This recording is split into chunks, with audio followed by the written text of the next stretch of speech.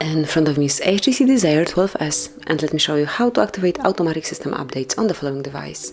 So at first you need to reach the settings, then find and select system, and unless you see here developer options, you have to reach about phone, locate build number and tap on it 7 times.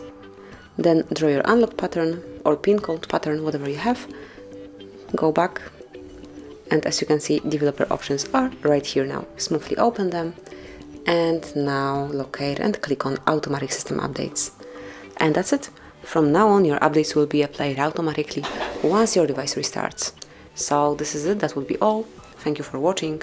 Please subscribe our channel and leave the thumbs up.